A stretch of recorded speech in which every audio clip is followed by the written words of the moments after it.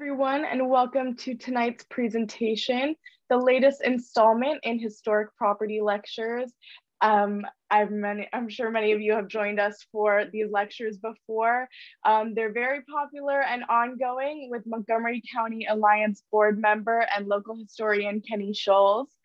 Every third Thursday of the month, Kenny explores new topics of local history. We've covered everything from historic properties to maps and all kinds of other historic documents. Tonight, he'll be giving us a preview of historical discussions to come in 2022.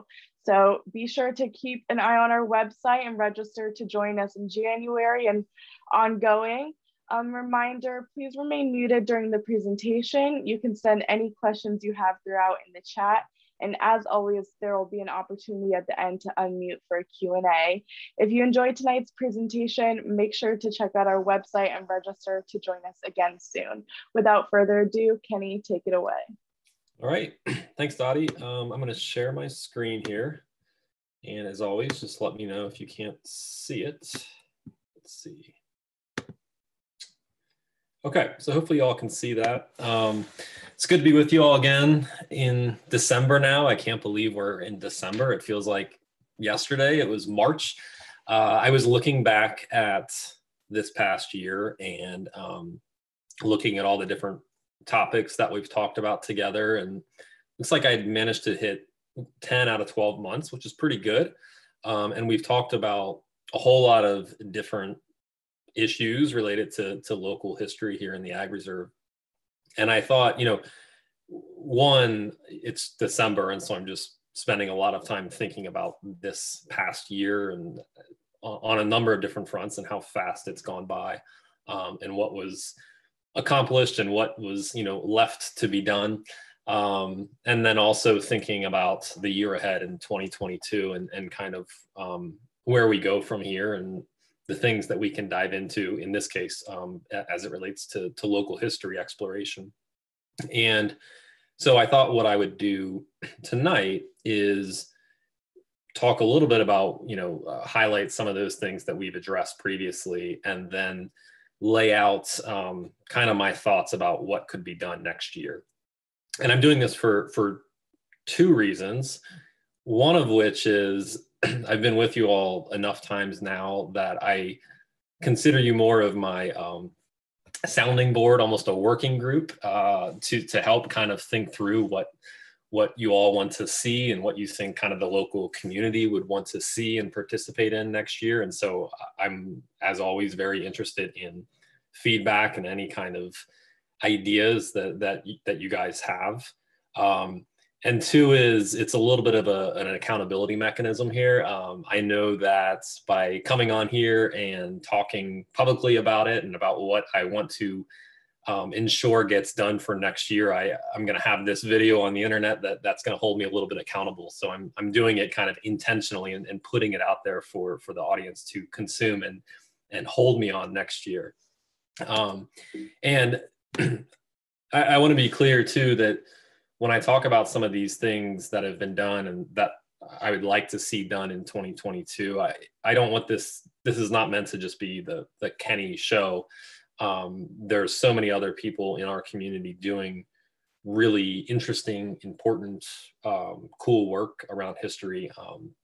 Glenn Wallace comes to mind with all of his work with local cemeteries. John Walls is doing a ton of work with the C&O Canal and infrastructure there.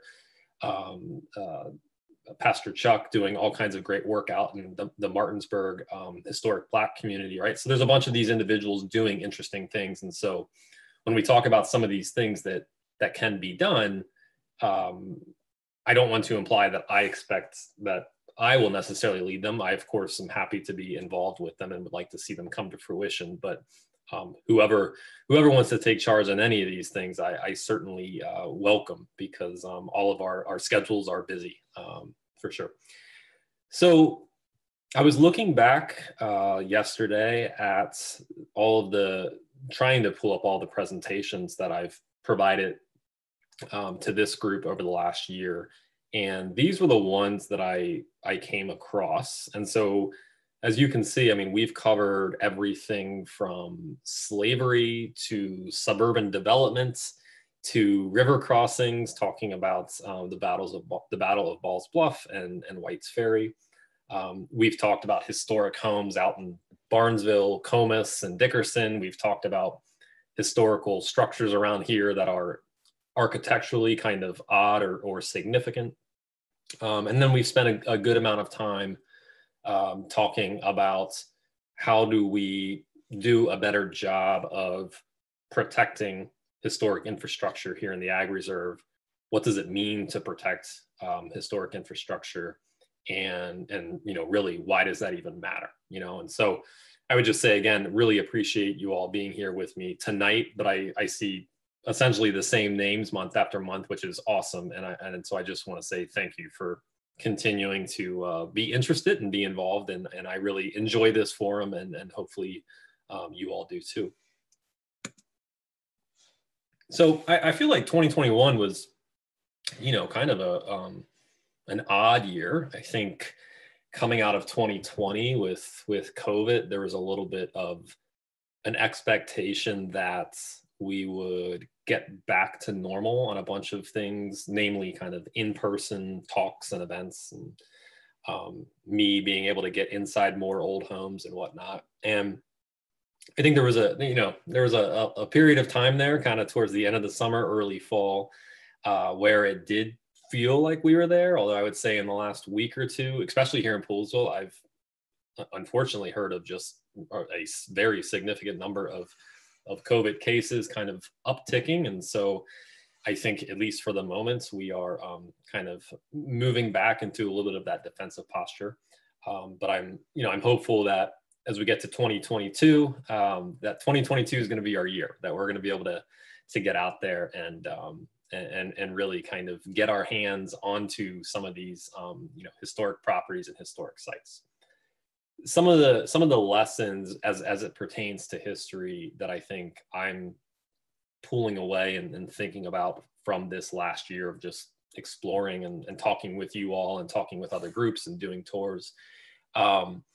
This idea of fair access, we're talking a lot about that today, and we talk about it today in terms of how it relates to getting a new gym and new facilities at the high school, and of course that's really important.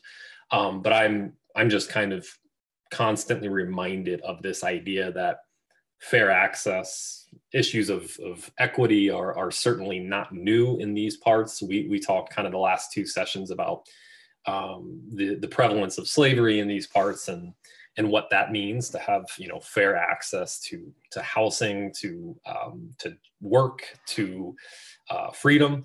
And so this idea of fair access, I think, is always going to be a work in progress that is going to shift in focus, but always something that we will be kind of dealing with. This idea of history repeating itself, very like cliche phrase.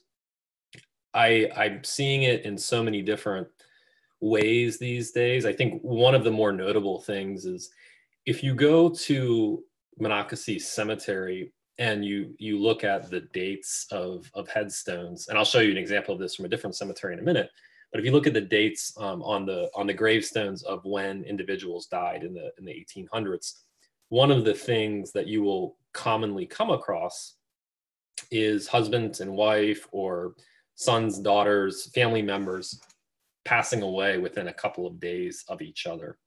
And while the stones don't necessarily make note of the reason for that, in most cases, we can surmise that is the result of sickness, of issues with different diseases that were prevalent in those times. And I think it's it makes me think about the idea of some of the ways that we feel today, and even the knowledge that we have today as we're going about our daily lives. We're going up to CVS, we know to wear a mask, or if we're going to work or whatever that means.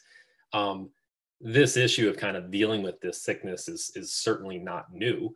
But you can imagine, given how kind of scary things have been over the last year and a half, how much scarier it would be if you had really no idea of what it was that was taking place and no real knowledge of how to protect yourself, and you're just kind of out there on a whim. And so, you know, we are going through something that is unique maybe in our lifetimes, but not really unique to the history of this place. This idea of preservation. So we've had a couple of cases this year where we have lost historic properties. And I guess the two that I've been thinking about the most, that are I think the most obvious ones, are the chapel out there in Barnesville that came down a couple of months ago, and then out at on Elgin, the Methodist Church, the little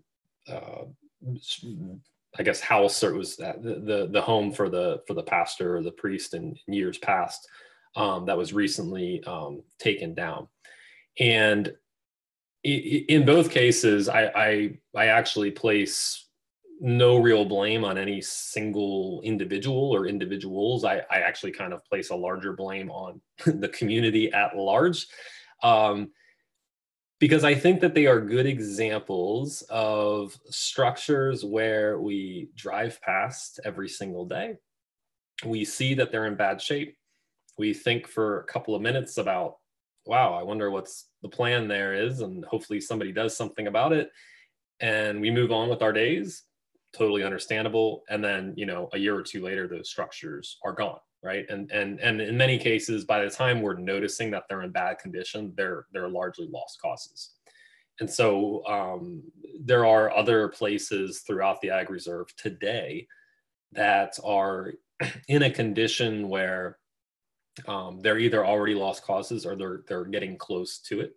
And it just kind of has me thinking about, you know, how do we do a better job of identifying these, and then trying to create some kind of, you know, maybe public conversation about, do we want to do something about this? Is it okay? Are we all okay with this structure being gone, with it, you not seeing it when you drive down this road each day?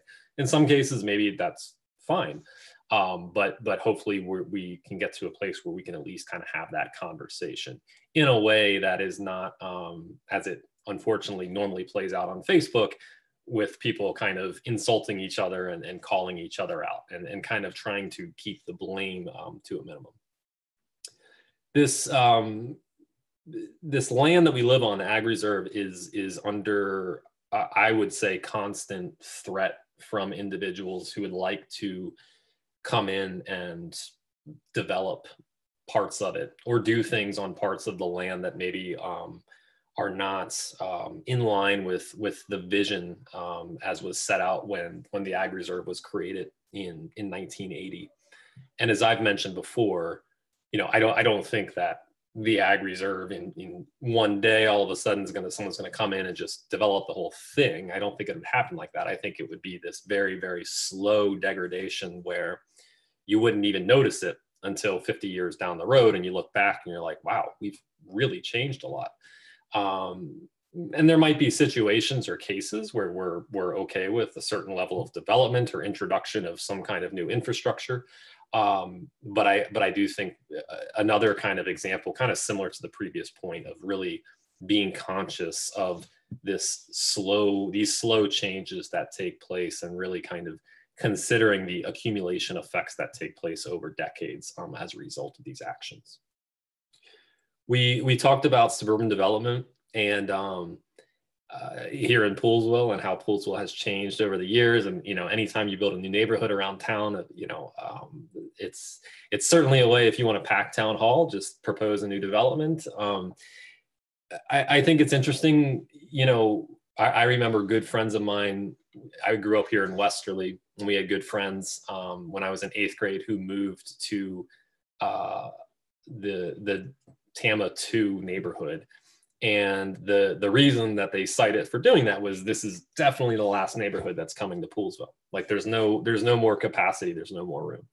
And of course, you know, that's not true. And I'm not suggesting that necessarily there's an unlimited cap, but I think that this idea of development and decisions and trade-offs and kind of what the community wants and doesn't want in a community here, and what that looks like, is always going to be something that's with us and worth considering.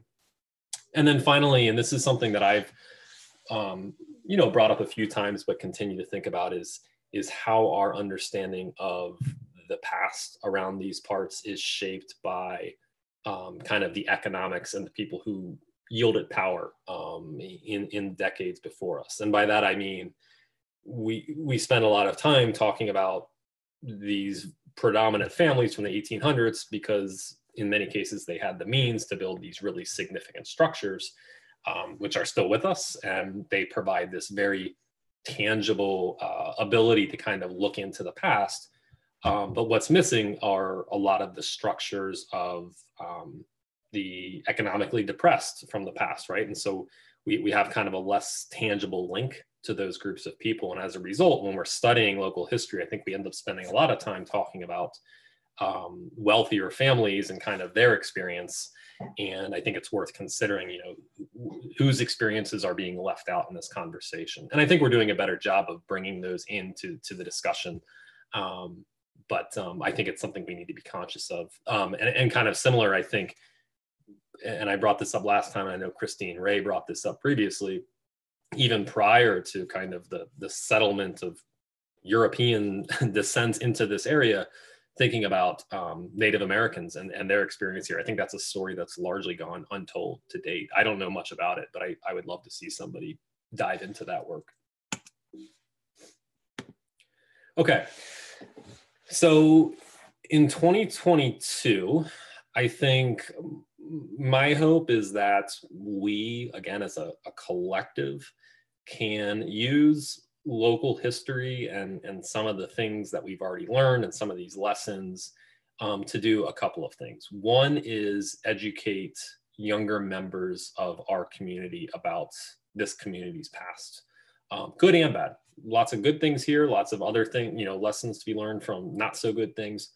But you know, and I'm sure you all have noticed this too, when we do these talks, when we do historic tours, when Historic Medley District does an event, or I am asked to go down county somewhere and talk to a group, I'm not talking to, you know, it's not high schoolers that are showing up, right? It's not individuals under the age of 30.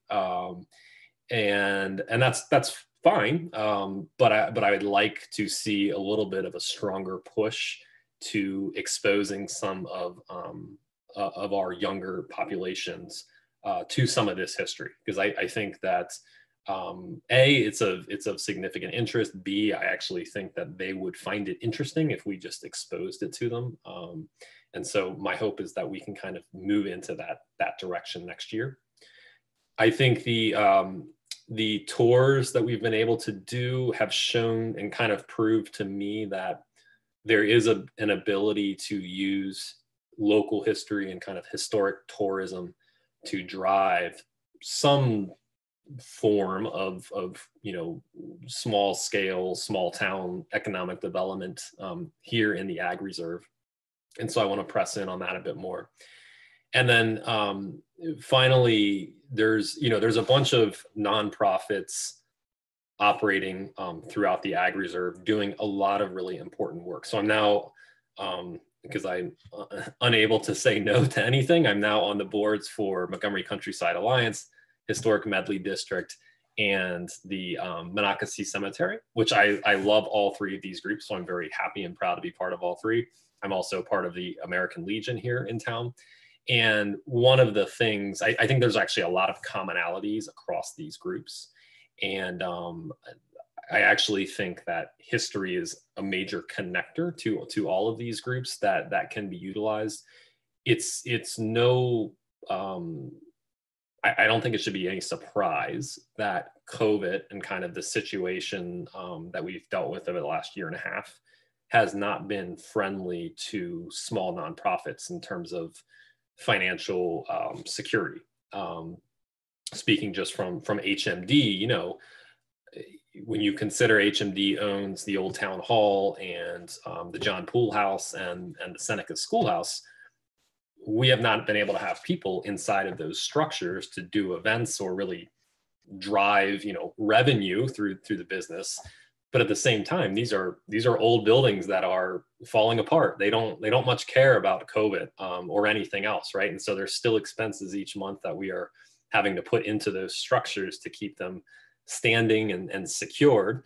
And so, you know, COVID has been hard. And so I'm hoping that, in 2022, we can get more events into these places. But B, I really want to try to find a better job of some collaboration across these organizations to really secure kind of some of the financial well-being to make sure that they are around, you know, for generations to come, because I think all of them do really, really important work. Okay, so some things that I am kind of excited about diving into and exploring next year, and working with others to explore. So the first thing is along the Potomac River, and you know, John Walls can do a much better job providing the history on this, but we have this this situation where throughout the early 1800s into the mid 1800s, you've got largely immigrant populations new to America playing a role in helping dig these canals. And as you can imagine, spending your days on the riverbanks of the Potomac digging canals is a pretty good place to pick up a bunch of the diseases that were, you know, prevalent at that time. And as a result of that, we've got these canal workers frequently passing away as a result of disease. And I think it's a little bit of a sad tale, because, you know, these are immigrants in many cases new to the country, or perhaps enslaved individuals. And the fact of the matter is that as a result, when these individuals died, they were largely kind of buried in these collective cemeteries kind of up and down the Potomac River. And I know for a fact here in the Ag Reserve, there's at least, I think, 3, if not more, of these little long abandoned cemeteries kind of strewn throughout the woods, largely not cared for. And I'm, you know, interested in kind of digging into kind of the history of these cemeteries and the people that are buried there. You can see this picture. I took this picture literally last weekend, and these are just 2 gravestones that you come across right in the middle of the woods. I mean, it's absolute middle of nowhere. And this was a husband and wife, died in 1847, a couple of days apart, 30 and 27 years old. I mean, clearly this is a result of some kind of either accident with an injury, or more likely some kind of disease. And so I think one of the interesting things to maybe explore further as we get into 2022 is this idea of the canal workers, who they were, and thinking about where did they come from. On their gravestones here, it actually mentions the county from Ireland that they came from. And so it's, you know, it's just interesting to think about the stories of these people who are now kind of resting kind of off in the middle of nowhere in what was for them very, very strange land. And so I'd like to dig into that a bit more. So I've talked about this cemetery before. This is the Young Family Cemetery. This was the cemetery that Glenn Wallace and John Walls and I managed to kind of track down its location a couple of years ago. We found it, and then the pictures that you see here were the result of a cleanup effort that we did back in, I want to say, January of 2020. And so you can see the site is relatively, you know, it's relatively cleared out here. But now it's been the entire period of COVID since anybody has likely even been to the site. And so I can only imagine its current condition. And so I would like at some point, A, to get back out there and probably clean it up again, and B, do a little bit of work with Glenn in the lead for sure of mapping this cemetery.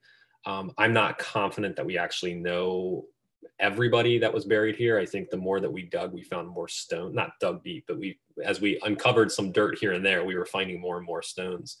And so I want to make sure that, you know, we we have everybody accounted for in this spot. And so that's something else on the cemetery angle that I want to dig in on. And then, you know, I mentioned last week or the last time we talked about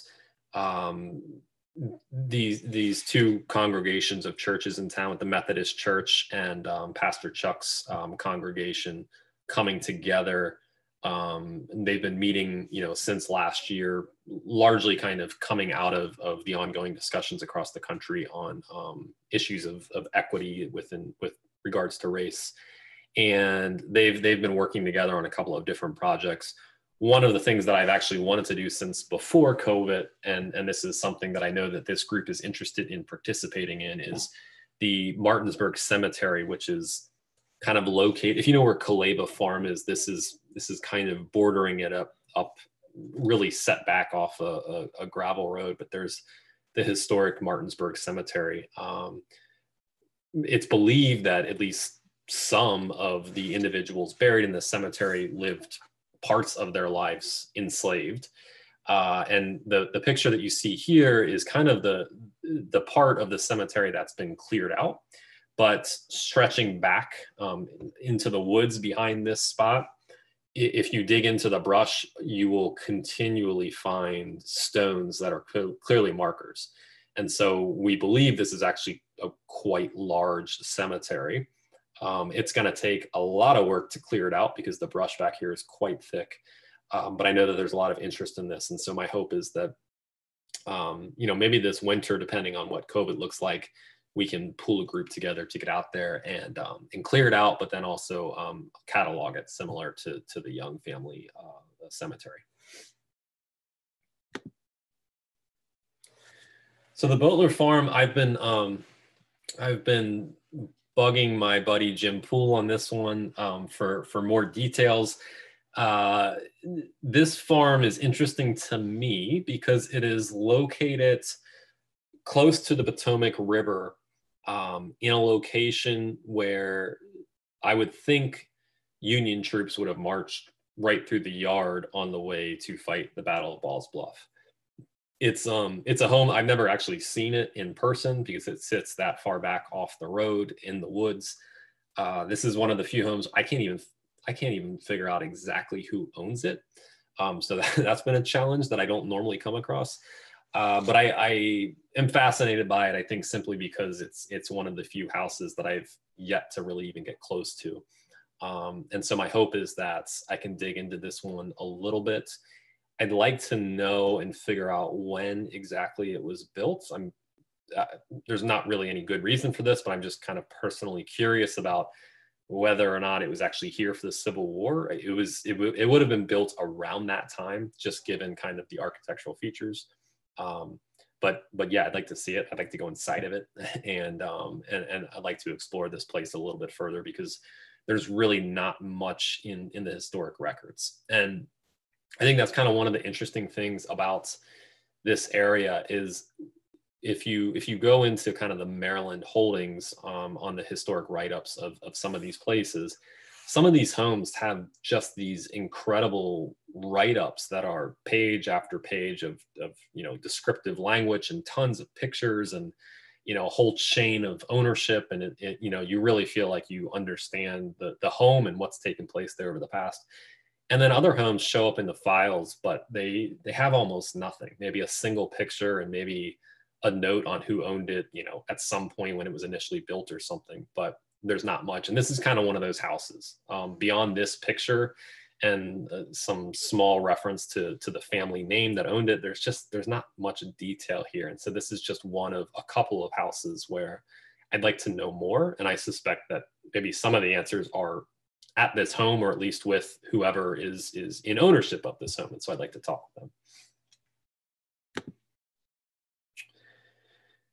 So this is an example of a home that does have extensive write-ups and plenty of, you know, interesting historic anecdotes. This is the Nathan Dickerson Pool House.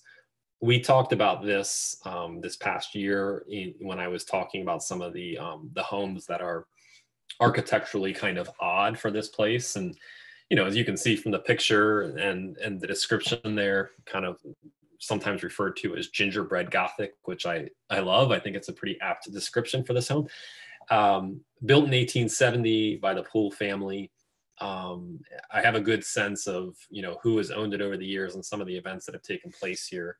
But I really, really want to see what the interior of this home looks like. And so my hope is, A, I can maybe wear down the property owner, and B, you know, once we get past COVID a little bit and people are a bit more comfortable with having a stranger come into their home, that will be an opportunity available so that I can share it with all of you.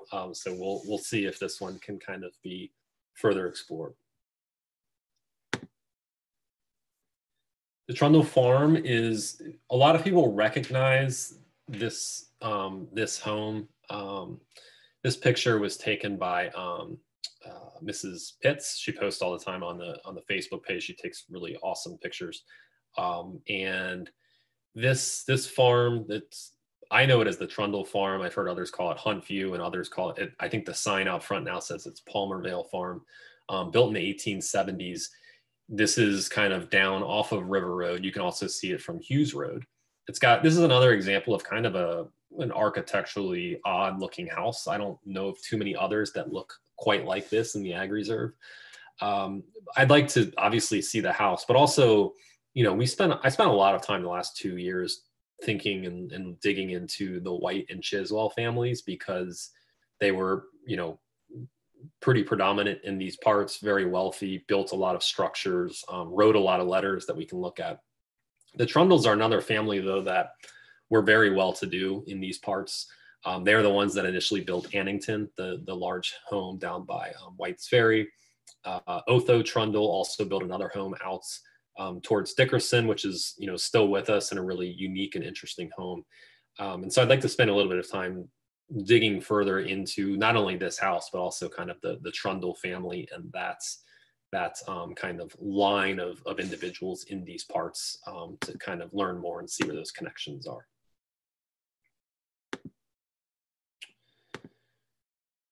Oak Ridge is a property out in Dickerson. It is an absolutely beautiful home, very kind of classic in its like kind of Georgian style. I suspect built in 1840s, maybe, would be my guess.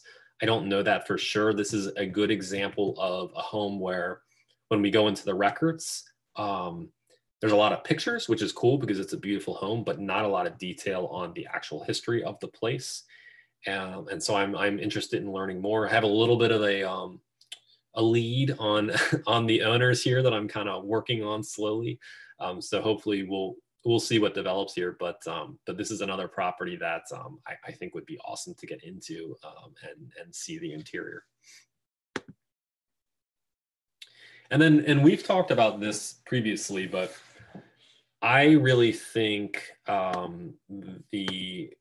the Rosenwald School out here in Poolesville, which is that structure you see there, it's actually at the beauty spot.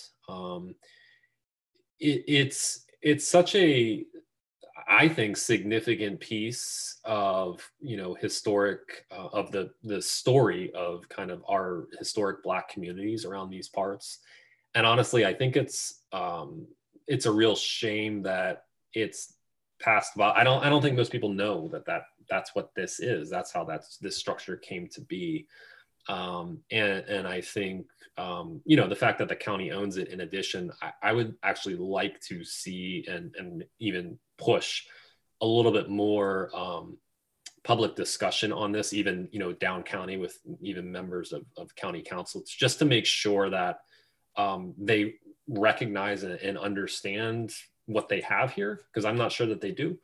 And then make sure that, you know, there's some plan in place to, if nothing else, ensure that it remains intact and its integrity, at least in its current state, stays steady. Because there are some Rosenwald schools left across Montgomery County, but there aren't a bunch of them.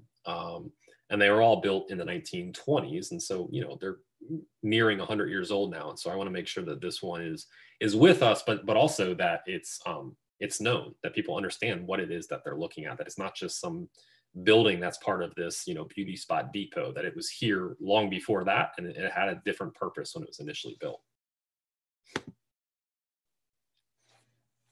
So these three homes, East Oaks, Annington, and Inverness, I know that I talk about them pretty much every time. They're kind of my three dream homes here in the Ag Reserve. That I kind of think of them in, you know, almost like a trifecta. The commonality running between them is when you dig into the history, an individual by the name of Charles Wilson seems to have his hands on design. I mean, in the history books, it says that Charles Wilson built these homes. We know that he did not build these homes physically. We know it was without question enslaved labor that built these homes, but he certainly would have been, I guess, what we would consider today to be kind of maybe the architect and almost project manager of getting these homes, you know, upright. And we don't have a lot of information on him. There are members of the Wilson family buried out at Monocacy. He might be there. I'm not completely sure. But I would like to, you know, he's been an individual that I've been trying to learn more about, to understand kind of where he came from, where that wealth came from. That double L in Wilson is intentional. That's apparent. When I look at the history records, that's how it's spelled every time. So that's at least a little helpful, just because the name Charles Wilson with one L would be very hard to distinguish, because it'd be such a common name. So anyway, so I'm curious about digging in on him and learning more about how he got to these parts and kind of his role in constructing these homes, and whether or not he had a role in building some of the other places in these parts. You know, significantly, I think maybe it's possible he was involved in Aix-la-Chapelle out on Jerusalem Road, which was owned by the Brewer family. So anyway, so just another piece of the puzzle to learn more about. We talked a lot this year about, I've got a question about the Rosenwald School. So Rosenwald was a wealthy Jewish businessman in the early 1900s here in America. And he, you know, recognizing kind of the persecution that he had seen Jewish people face, he kind of noted publicly, you know, feeling a certain sentiment towards the way that our African American populations were being, you know, treated here in America. And he partnered with, I want to say Booker T. Washington. Don't hold me on that, but I want to say he partnered with him. They built a couple of schools in the Deep South using kind of a very generic and straightforward design plan intended to provide better school conditions for African American children. As we talked about last time, you know, after the Civil War, the buildings that, you know, Black children were learning in were just completely, you know, subpar. And so his idea was to build these schools that would provide a better environment, because that would, you know, allow just better conditions to learn. And as a result, this idea really kind of caught fire a little bit and spread up the East Coast. And so as a result, there's a couple of buildings here in Montgomery County that were built as Rosenwald schools in the 1920s. When we got to the 1940s, 50s, those structures started to be outdated, and we started to move into more permanent brick structures. Taylor Elementary is a really good example out in Boyd's of kind of where a lot of students left the Rosenwald School and went there. But as a result, we have the legacy of these school buildings, which, you know, across the county have been converted to other conditions. In some cases, they are homes, they're office buildings. In our case here in Poolesville, you know, it's out at that county depot, what we call the beauty spot. And so yeah, they're kind of referred to as Rosenwald schools. So kind of an interesting, you know, story to the past and to that building. And I see a bunch of other questions here, and I will jump on all of these once we get to the end of this, so no worries. Enslaved quarters, so I've talked a lot about these. I think that there's a lot more work to be done here. When I talked about these structures with Pastor Chuck's congregation about a month ago, one of the things that I just kind of noticed was that a lot of the Black men in the audience were, I don't want to say surprised, but they weren't aware that so many of these structures still existed and were intact, and there was a clear interest in seeing them. And I can totally envision and love to see some kind of thing where we, expose different individuals to these structures. I mean, it's one thing to look at these pictures, but it's a pretty powerful feeling to walk inside of these structures. And I think that's an important thing for us to do. So, with this exploration comes kind of the imperative to share and tell the stories of these places. For me personally, when I think about sharing it, I'm thinking about obviously continuing these talks. One, I love these talks, but also it's a really great forcing function for me to do some research each month and pull something together. And so it kind of forces me to be accountable with myself. Continuing to push in the monocle. I feel like the monocle is quickly becoming basically just a historical focused newspaper with a couple of current news items. I feel like between me and John Walls and Randy and a couple and Jack Toomey and others, a lot of the stories are kind of local history things, which is great. I have a website. I really want to update it. That's been something I've been thinking about. Social media continues to be a really great place, especially in times of COVID, to reach out. And then just when and if possible, in-person talks. And especially I would really like to get into local high schools to talk about some of this stuff, because I think it's important. And I think that's probably the right age for some of these students to be hearing about some of these issues that we've been talking about. I want to do more tours. I love the tours, and it seems like everybody else does too. And to be frank, I don't feel like they're all that hard to pull off anymore, depending on kind of the format in which we do them.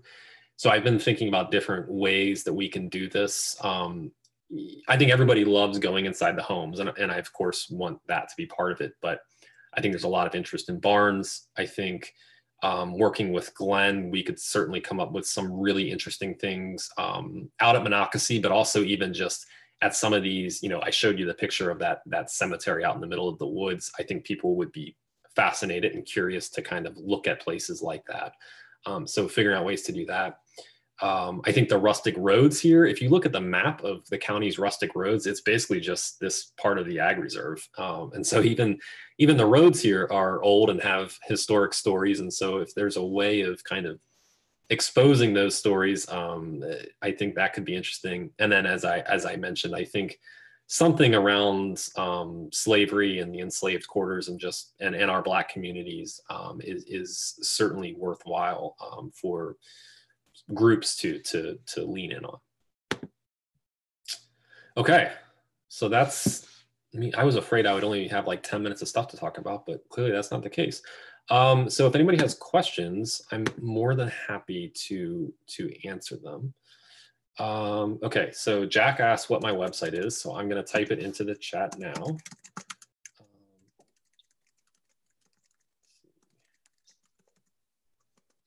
That's the site.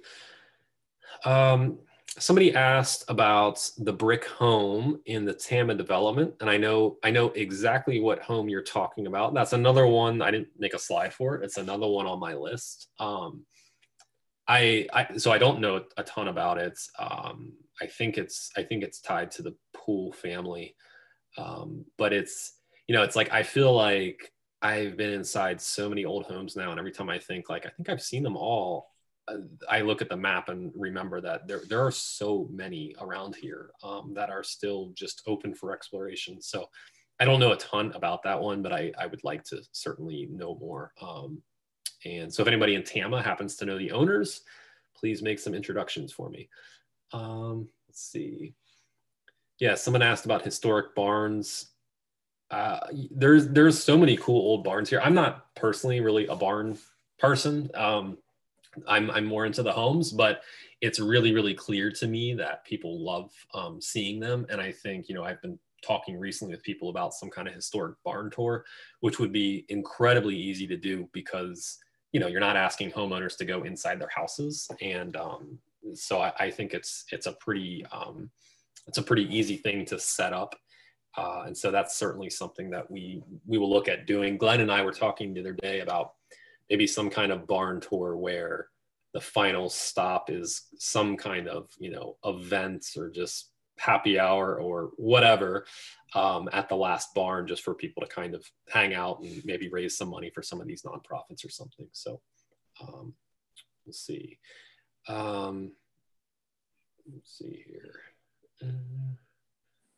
Yes, Jack wants me to do Alexander Hamilton. Yeah, Lin-Manuel Miranda is an absolute genius, and yeah, that's a hard act to follow. Let's see. I don't know about the Fairbanks home upstream from Broad Run. I'm sure. I don't know which home that is. Yeah, and then the Jones Sims Hall house. So I could be wrong about that, but I think it was built by the Jones family who started Jonesville. I think that was one of the original homes. I think the interesting thing about Jonesville, we talked about this a little bit last time, is this idea that it's believed that Jonesville was actually started by enslaved persons from Aix-la-Chapelle, which is the large white home kind of across the street, who were fleeing that property because on the land that is now Jonesville was a Union encampment site, and so they were offering protection, and so we had individuals coming to that location, and then the war ends, and the army leaves, and now we have this space to set up this community. So I think that's a really interesting story. I don't know. I'd like to see the evidence on it, but I think it makes a lot of sense. Anybody else? Feel free to unmute or put any more questions you have in the chat.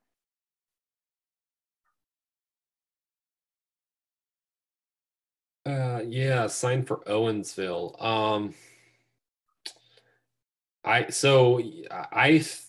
I don't know this for sure, but I believe Owensville was kind of a small Black community in the area. There's actually, so when we talk about our kind of historic Black communities around Poolesville, the ones that come up a lot are Jerusalem and Jonesville and Sugar Land and Martinsburg, and those are certainly kind of the larger ones.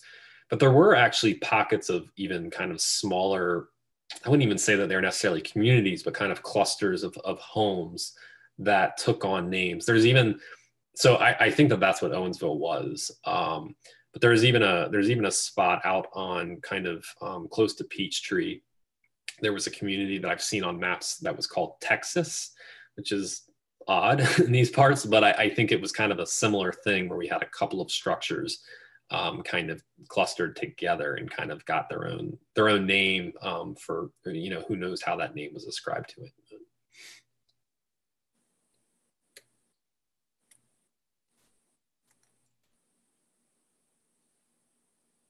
Do we have any last questions? No, but all I can say, Kenny, is you have been so fabulous over these 20 months that we've gone virtual with programming, and everything that you brought up for the year to come. I'm like, oh my gosh, I can't wait to hear that. Can't wait to hear about that. Oh. And, hopefully we can do some outside tours. Yeah. Like the barns are going to be more open, so maybe right. We won't be as restrictive. So yeah, and working on the cemeteries, the same thing. So all very interesting. Yeah. Fingers crossed that 2022 is our year. Let's hope. Let's hope. I already know with how popular the pop-up walks are and historic property lectures are, you put those together with visiting some of those in-person places, I think people would absolutely love it. Yeah, sure. Yeah, no, it's one thing to do this, and I love doing this, but it is something else to be able to kind of see these structures up close. Absolutely. I hope you all enjoyed tonight's presentation as much as I did and learned something new and are looking forward to joining us next year in 2022. If you think of any questions, as always, you can email us later at info@poolesvilleseniors.org. If you'd like to unmute or turn on your camera to say goodbye, now's the time. And if you're joining us on Facebook Live, please leave a like and a comment.